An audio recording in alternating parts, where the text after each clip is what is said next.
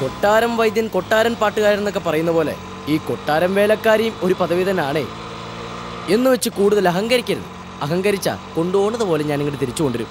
അത് ചിലപ്പോൾ ഓട്ടോറിക്ഷയിലായിരിക്കില്ല, ആംബുലൻസിലായിരിക്കും. മനസ്സിലായോടി? പിന്നെ നോക്കിയും കണ്ടൊക്കെ നിന്നോളണം. കാര്യമൊക്കെ ശരിയാ, രാജാക്കന്മാരാ. പക്ഷേ അവരുടെ കൂട്ടത്തിലുണ്ടാവും അലവലാദികൾ. അവിടെ ഒരു പണിയില്ലാണ്ട് വായി നോക്കി നടക്കുന്ന 2 പൂരാടക്കാരുണ്ട്.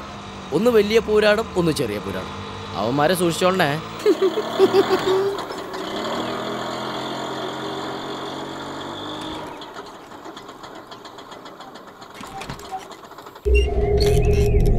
ദൈവമേ, ഭാർഗവി നിലയം പോലെയുണ്ട്. ഏതായി കാഷായ വേഷം? സ്വാമി വിവേകാനന്ദന്റെ ശിഷ്യനാണോ? കണ്ടിട്ടൊരു ദുർമന്ത്രവാദിയുടെ ലക്ഷണം. സ്വാമി ശരണം. ശരണം ഗച്ഛാമി. വിനോദ് സാർ പിടികിട്ടിയടാ. വിനോദ് നമ്മളോട് അങ്ങനെയൊക്കെ പറഞ്ഞെങ്കിലും അവനും മനസ്സിലായി കുഞ്ഞിന്റെ ശരീരത്തിൽ ബാധ കൂടിയിട്ടുണ്ടെന്ന്. കണ്ടില്ലേ, രായ്ക്ക് രാമാൻ ഒരു മന്ത്രവാദി കൊണ്ടുവന്ന്. എന്താ തമ്പ്രാക്കന്മാരെ മന്ത്രം ചൊല്ലിയായിരുന്നോ? അതെ, ശുക്ലാംബരതരം വിഷ്ണു. പൂരാടം തിരുനാൾ വലിയ കോഴി തമ്പുരാൻ അല്ലേ? വലിയ കോഴിത്തമ്പുരാനല്ല, വലിയ കോയിത്തമ്പുരാൻ. സ്വാമി ഏത് ആശ്രമത്തിൽ നിന്നാണാവോ വരവ്? ഗൃഹാശ്രമം. ഓ, കേട്ടിട്ടുണ്ട്. ഹരിദ്വാറിന് അടുത്തല്ലേ ആശ്രമം? ഒഴിപ്പിക്കാൻ വന്നാണോ? അല്ല, താമസിപ്പിക്കാൻ വന്നു. ഓ, പാലമരത്തിൽ ആണയടിച്ച് താമസിപ്പിക്കാനായിരിക്കും. കുഞ്ഞിന്റെ ശരീരത്തിലാണ് കേറിയിരിക്കുന്നതെങ്കിലും ബാധ വലുതാ, ഉഗ്രമൂർത്തിയാ അല്ലേ? നമ്മളെയൊക്കെ നിപ്പി പറപ്പിക്കും. എന്നെയാ സ്ഥിരം പറപ്പിക്കുന്നത്. അവളുടെ നോട്ടവും എന്നെയാ. സ്വാമി എത്ര ദിവസം കൊണ്ട് ബാധ ഒഴിപ്പിക്കും? എനിക്ക് ദിവസങ്ങളൊന്നും വേണ്ട, മിനിറ്റുകൾ മതി. സമാധാനമായി. പക്ഷെ ഒഴിഞ്ഞു പോകുമ്പോ ഈ പ്രേതാത്മാവ് ഒരു മനുഷ്യാത്മാവിനെയും കൊണ്ടുപോയി. പേടിക്കണ്ട, വലിയ പുരാണം ഭാഗ്യവനാ. ഇത്തവണ പ്രേതാത്മാവ് നോട്ടോട്ടിരിക്കുന്നത് വലിയ പുരാണത്തെയാ. എന്നെ രക്ഷിക്കണം. കാശ് എത്ര വേണേലും തരാ സ്വാമി.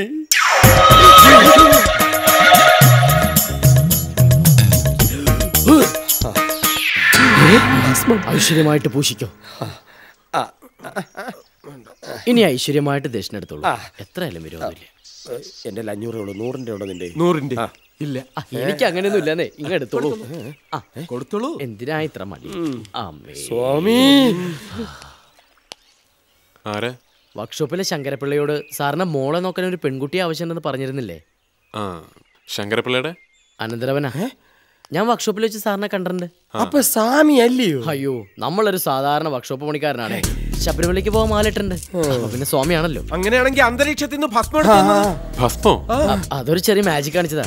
രാവിലെ അമ്പലത്തിൽ പോയതിന്റെ പ്രസാദ. അത് വെറുതെ കളയണ്ടല്ലോ എന്ന് വിചാരിച്ചു ഇവർക്ക് തന്നെ കൊടുത്തു. എന്റെ 500 രൂപ സന്തോഷത്തോടുകൂടി തന്നതല്ലേ, ഞാൻ അതങ്ങ് സന്തോഷത്തോടുകൂടി സ്വീകരിച്ചു. കുട്ടി വന്നില്ലേ? വന്നു സാർ, വിളിക്കാം. ഇന്ദു,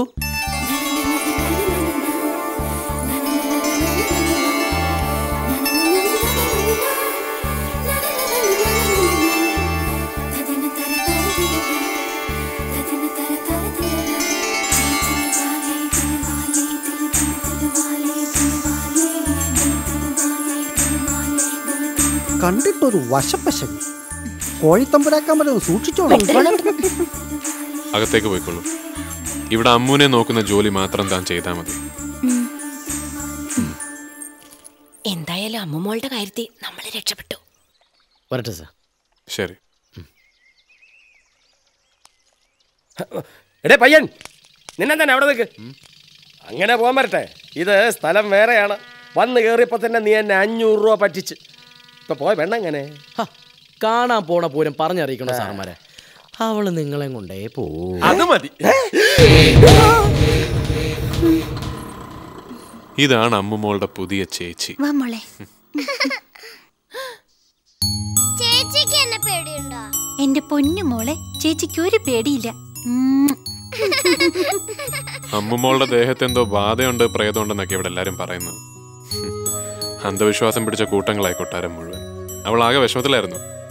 ഇപ്പോഴാണ് ചിരിച്ചു കാണുന്നത്. ഇനി മോളുടെ കാര്യോർത്ത് സാറ് വിഷമിക്കേ വേണ്ട. എല്ലാം ഞാൻ നോക്കിക്കോളാം. അല്ലേ മോളെ?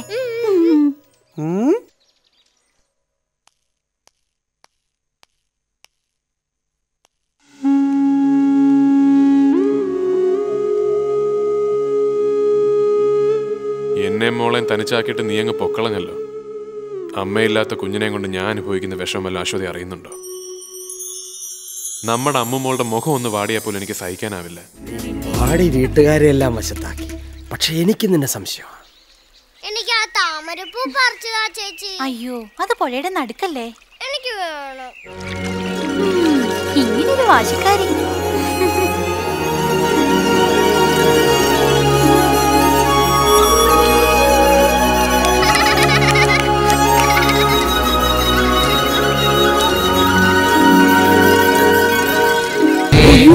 ഞാനിതെന്ത് കാഴ്ചയാ കാണുന്നേ? അയ്യോ വിനോദേ, വിനോദേ, വിനോദേ! അയ്യോ ഞാൻ കണ്ടു മോനെ, കണ്ടു. പിന്നെ ഞാൻ കണ്ടു. എന്ത് കണ്ടു? അയ്യോ ഇവിടെ നിന്നതും പ്രേതം വന്നതും പ്രേതം. വല്യമ്മ എന്തായി പറയുന്നത്? അമ്മൂനെ നോക്കാൻ വന്ന പെണ്ണില്ലേ, അവളെ കണ്ടപ്പോഴേ എനിക്ക് സംശയം തോന്നിയതാ. ഇപ്പോ അത് ഉറപ്പായി, അവളും പ്രേതമാ. എനിക്ക് ചൊറിഞ്ഞു വരുന്നുണ്ട് കേട്ടോ. എനിക്കും കുറെ ദിവസമായി ഞാൻ സഹിക്കുന്നു. ക്ഷമയ്ക്കൊരു അതിരുണ്ട്. അയ്യോ നിന്നെ എങ്ങനെ ഞാനത് പറഞ്ഞു വിശ്വസിപ്പിക്കും? എടാ മോനെ, ഞാൻ എന്റെ കണ്ണുകൊണ്ട് കണ്ടതാ. അവള് വെള്ളത്തിന്റെ മേളിൽ കൂടി നടന്ന് താമരപ്പൂ പറിച്ചു. നിലം തൊടാ നടക്കുന്ന യക്ഷികളല്ലേ, അവള് യക്ഷിയാ, യക്ഷി.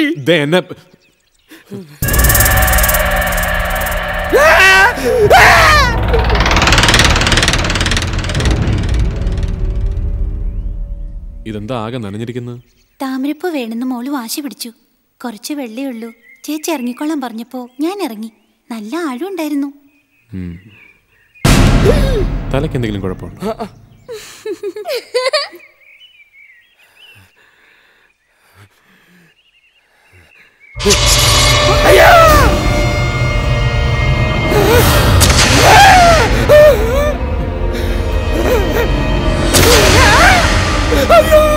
ഇവൾക്ക് കാലില്ല, യക്ഷിയാണ് യക്ഷി. അത് പിന്നെ കാലല്ലാതെ കൈയാണോ? പെമ്പിള്ളാറ പാവാട പൊക്കി മേലാൽ ഈ വക പ്രാന്തം പറഞ്ഞവിടെ നടന്ന ചങ്ങലെ പൂട്ടിയിടും ഞാൻ. അയ്യോ ഞാൻ എങ്ങനെ അവനെ പറഞ്ഞ് മനസ്സിലാക്കിക്കാനാ? അനിയാ കൊച്ചിനാ.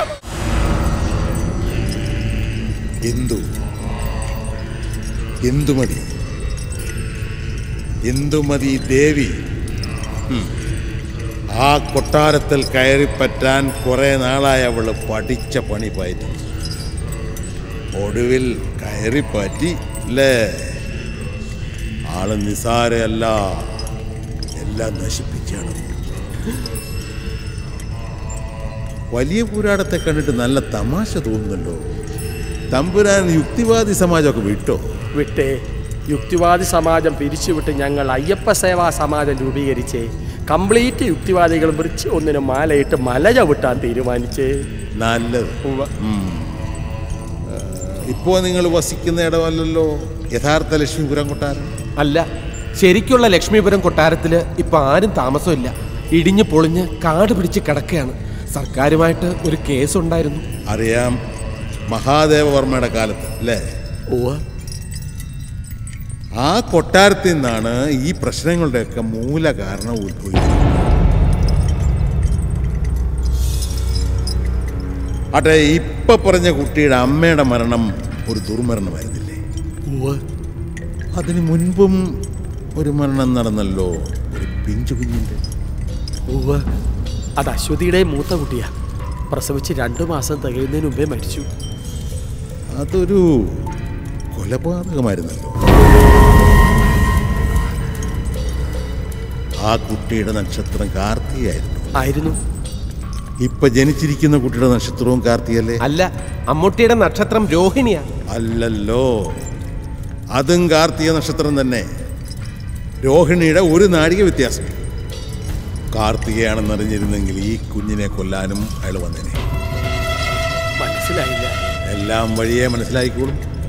ഇത്രയും നാൾ നിരീശ്വരവാദം പറഞ്ഞു നടന്നുകൊണ്ട് ദൈവത്തിനും പിശാചിനും ഇപ്പൊ എന്നെയാ നോട്ടം. എന്തെങ്കിലും പ്രതിവിധി ചെയ്ത് ഞങ്ങളെ രക്ഷിക്കണം.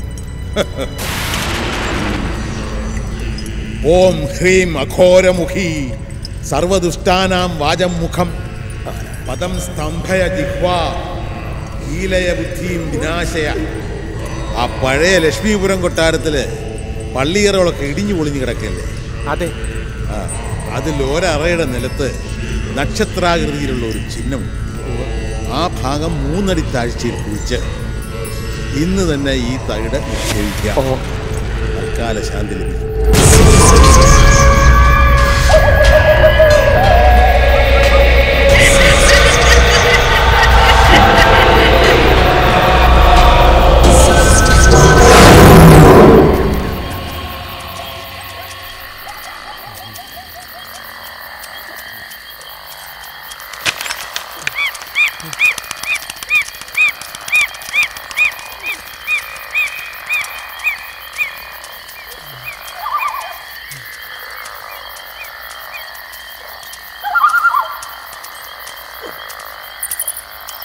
ഇവിടെ നിന്ന് നക്ഷത്ര ചിഹ്നം കാണുന്നില്ല. ഇനി വള്ളിയങ്കാട്ട് തിരുമേനി പറഞ്ഞത് ആകാശത്തിലെ നക്ഷത്രത്തിന്റെ കാര്യമാണോ? വായടക്കടാ മണ്ട.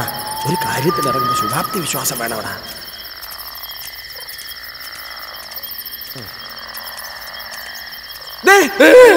നക്ഷത്രം അത് പട്ടിക്കാഷ്ടമാടാ.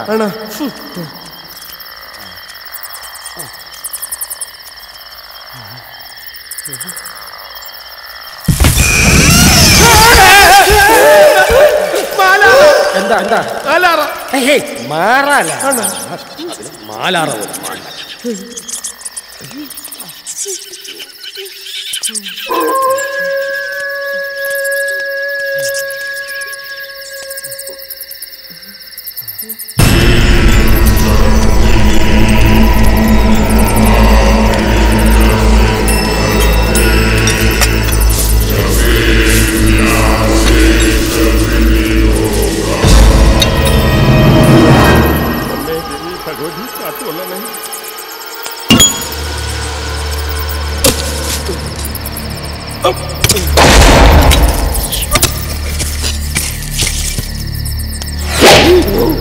അങ്ങോട്ട് കുഴിക്കടാ.